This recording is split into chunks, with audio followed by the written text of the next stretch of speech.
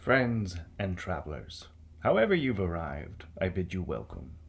Here at Let's Be Frank, we're about lives, but above all, living well. But I don't suppose a podcast hosted by Benjamin Franklin could be about anything else. In my lifetime, I pursued the practice of moral improvement like a science, recording my successes, and yes, oftentimes reveling in my failings. It's my hope, with our weekly almanack, to deliver to a curious world delicious morsels of history in quick, easy to digest installments, perfect for a sit in your favorite chair or a morning walk to work. At the end of each installment, I like to wrap it up in a neat little lesson you can apply to your own life, taken from the events, stories, and personalities shared in each episode. So sit back, relax, and together, let's make history.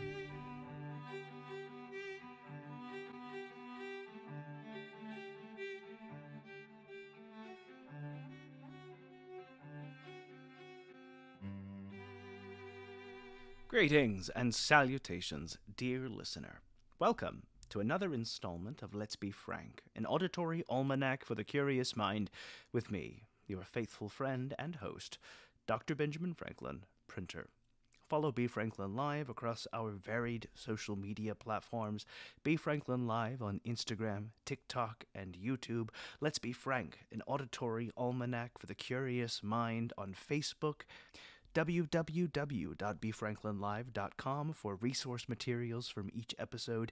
And if you wish to support the history we try to make every week, consider becoming a member of our Patreon. Unlock exclusive content like Behind the Benjamin and This Past Week. Participate in polls to decide the content of new episodes, or what we'll talk about on Ben Franklin Reacts, a collaboration betwixt myself and my producing partners at Primary Source Media. But above all, my beloved Junto, to participate in an ever-growing community of people devoted not only to history but the difference it can make in their lives. Now more than ever, we need you, my dear friend. So join our Patreon and see what all the fuss is about.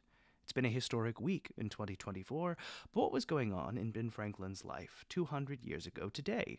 The answer to that can be found in this week's edition of This Past Week, a Patreon-exclusive piece of content where every week I bring you a primary source from the week our episode takes place. This week's edition of This Past Week features a letter addressed to Thomas Jefferson, where I'm congratulating him on his role as minister to France, as well as giving several important letters of introduction.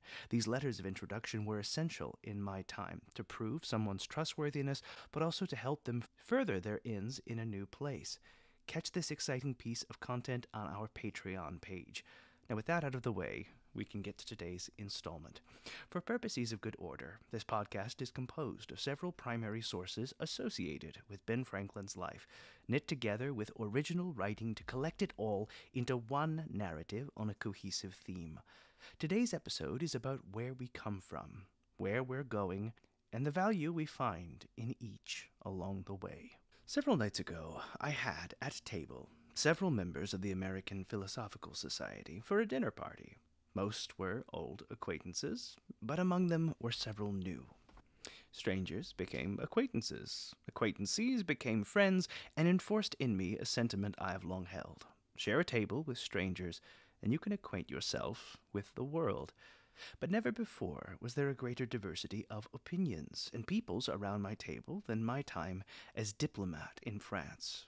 That during my first trip abroad to France, when I was best known for my endeavors scientific rather than statecraft, I had the honor to be presented to the then King and Queen of France, and got my first glimpse at the pomp and pageantry of the grand couvert where the royal family dine with the public outside the Palace of Versailles. On this particular time, I kept company with Sir John Pringle, first baronet and president of the Royal Society. Not to be confused with the Pringle of the same name that revolutionized the keeping of potato crisps in a tube to maximize their freshness. That's a joke, dear listener. When Sir John and myself were presented to the King and Queen, they did him honor of asking questions after the royal family of England, and had invested care to ask him questions of his own. What surprised me on that particular occasion was the care and interest their majesties took in asking after myself, in a setting where the ribbons badges, sashes, and accomplishments of one's family long dead determine someone's worth, there I was, a man of no exceptional quality outside the contributions of my own lifetime, commanding the attention of kings. Which leads us toward today's topic, where we wear our honor. Journey back with me, dear listener, to the year 1784. I was diplomat in France, having too much fun for any well-respecting septuagenarian to have, surrounded by the glories of this world and amusements of all sorts. Both at the Palace of Versailles and in Paris, I found a prodigious mixture of magnificence and negligence, with every kind of elegance except cleanliness.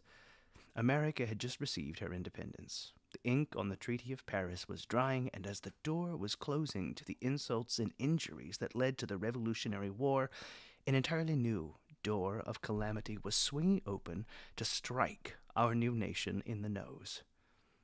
Our Articles of Confederation were proving every day deficient. It was growing increasingly difficult as a foreign diplomat to correspond with the feeble Congress of Confederation, ever at odds with itself, now that we did not have the fight against the British Lion to unify us. Soldiers were going without pay, but most of all, we were a new nation with no model for how we might conduct ourselves. People longed for means to express who they were. If we could no longer be British, and indeed we were too different to be Americans, whom could we be? One of the truest and earliest institutions of unity across the 13 United States was the Continental Army, and when they disbanded, a great many wished to find a new way to immortalize those bands of consanguinity into a new society. In May of 1784, a group of soldiers would form a new organization, a fraternity, that would honor the blood spilled, wounds earned, and liberty purchased by those brave individuals who fought for the independence of all Americans. They called it the Society of Cincinnati, in honor of Lucius Quintus Cincinnatus, hero of ancient Rome. Before I fall too far into another tangent, the example Americans took from ancient Rome is a discussion in and of itself. So I will endeavor to be brief and give you the bare minimum of what you need to know so we can continue with the story. Cincinnatus was a farmer who, when Mother Rome was in danger, set aside his plow to take up the title of dictator, and sword boldly in hand, beat back the foreign horde of enemies. Peace restored, the people so in awe of this hero begged him to keep the laurel and remain king. Cincinnatus, loving Rome and liberty too much, cast it aside to once more take up the humble plow. It was exactly the symbolism an infant America, particularly the soldiers who left farm and field behind to fight for independence, needed. Washington was the new Cincinnatus, the farmer who, when offered the crown, returned to his vine and fig. The soldiers, suddenly the chosen people of God, bound to beat their spears into plowshares, their swords into pruning hooks. There was only one small fault I found with this new society, which leads us back to that 1784 letter. This new society was to be hereditary. Now, in my opinion, the institution cannot be of much importance. In fact, I will agree at the suggestion of friends to not make these sentiments known publicly in my lifetime. However, now, being quite dead, I feel I might ask your indulgence in humoring me as I share them. Dear listener, it should come as no surprise, despite in many of our founding charters expressing a dislike for ranks of nobility and hereditary titles, that a number of private persons should think proper to distinguish themselves from an order of hereditary knights or nobility, composed of those who've been too much struck with the ribbons and crosses they have seen hanging, or the buttonholes of foreign officers. It is a truth most eternal that if people can be pleased with small matters, it is a pity that they should have them. In this view, perhaps I should not myself, if my advice had been asked, which it wasn't, have objected to their wearing the riband and badge themselves according to their fancy. My objection is in entailing it as an honor on their posterity, i.e., passing these honors down to your children and their children. For honor, worthily obtained, is in its nature a personal thing, and incommutable to any but those who had some share in obtaining it. Is this the best mold for encapsulating virtue and nobility? There are some nations about the globe much older and wiser than our own, where honor does not descend, but ascends. If an individual, from their learning, their wisdom, or their valor, is promoted to a rank of note, their parents are immediately entitled to all the same ceremonies of respect from the people that are established as due to the individual themselves, on the supposition that it must have been owing to the education, instruction, and good example afforded to them by their parents that they were rendering capable of serving the public. This ascending honor is therefore useful to the state, as it encourages parents to give their children a good and virtuous education. But the descending honor to a posterity who could have no share in obtaining it is not only groundless and absurd, but often hurtful to that posterity, since it is apt to make them proud, disdaining to be employed in useful arts, and thence falling into poverty, and all the meanness, servility, and wretchedness attending it, which is the present case with much of what is called the nobleness in Europe. Or, if to keep up the dignity of the family, estates are entailed entire on the eldest male heir, another pest to industry and improvement of the country is introduced, which will be followed by all the odious mixture of pride and beggary and idleness that have half depopulated and decultivated certain states among the theater of the world.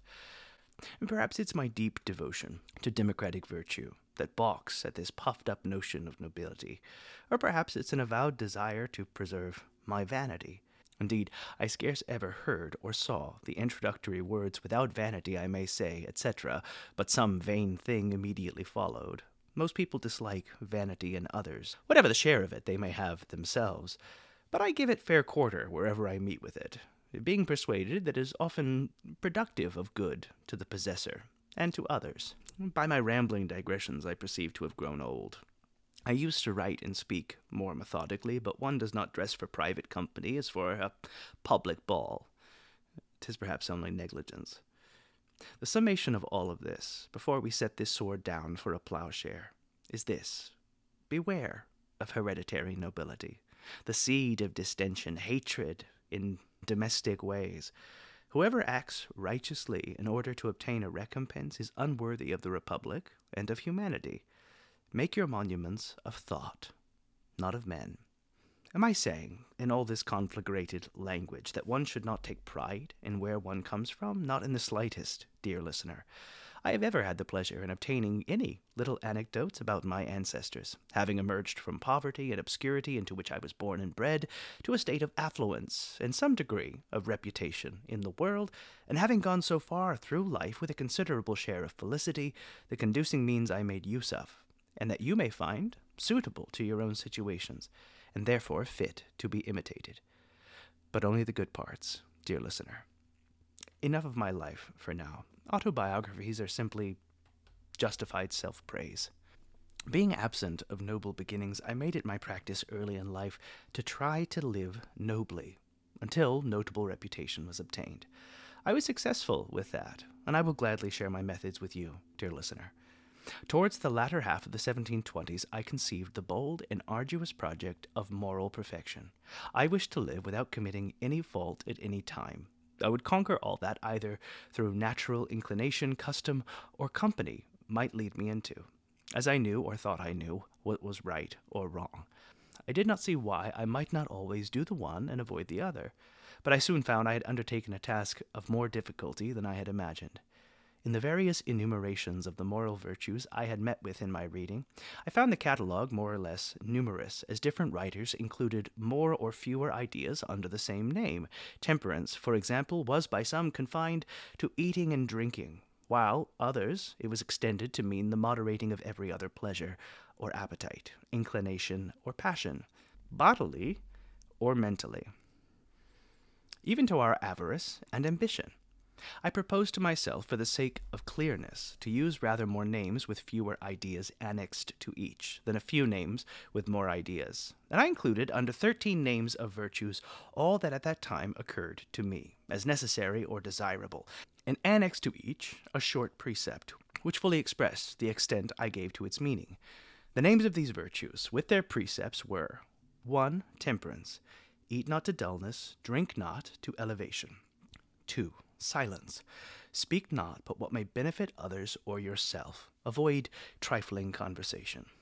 3. Order. Let all your things have their places. Let each part of your business have its time. 4. Resolution. Resolve to perform what you ought. Perform without fail what you resolve. 5. Frugality. Make no expense but to do good for others or yourself, i.e., waste nothing. 6. Industry. Lose no time. Be always employed in something useful. Cut off all unnecessary actions. 7. Sincerity. Use no hurtful deceit. Think innocently and justly, and if you speak, speak accordingly. 8. Justice. Wrong none by doing injuries, or omitting the benefits that are your duty. 9. Moderation. Avoid extremes. Forbear resenting injuries so much as you think they deserve. 10. Cleanliness. Tolerate no uncleanliness in body, clothes, or habitation. 11. Tranquility. Be not disturbed at trifles or at accidents common or unavoidable. 12. Chastity. Rarely use venery, but for health or offspring, never to dullness, weakness, or the injury of your own or another person's peace or reputation. 13. Humility.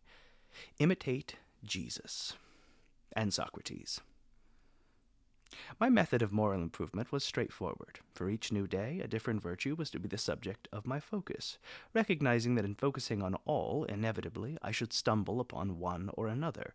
In being moderate, I would not be resolute. In honoring justice, I would not be silent. In promoting industry, I would sacrifice chastity. I shan't go further into that. The lesson derived from it all, dear listener, is to be the best edition of yourself today.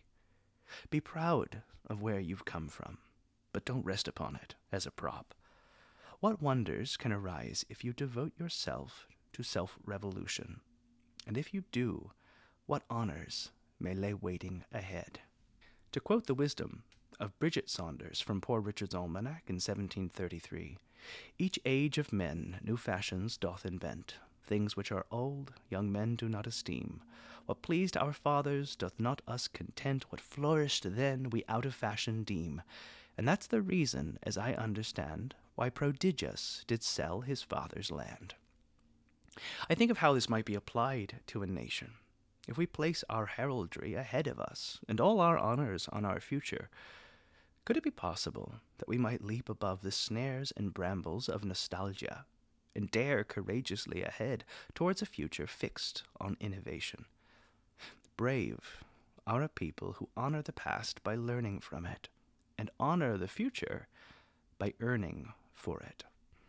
The grandest of things may come from the humblest beginnings, and a man can do nothing with yesterday, everything today, for something tomorrow. That's all for today's installment. Would that we had more hours in the day, but as always, we have nothing but time between us. Resource materials and images from this week's episode can be found in the journal section of B. Franklin Live. If you like the show, subscribe to stay up to date with all the latest gossip, and do me the kindness of leaving a review. Catch us on social media, YouTube, and join our Patreon to support the history we make every day. And, dear listener, spread the word. Tell your friends, tell your family, tell your neighbor, tell your horse, I don't care.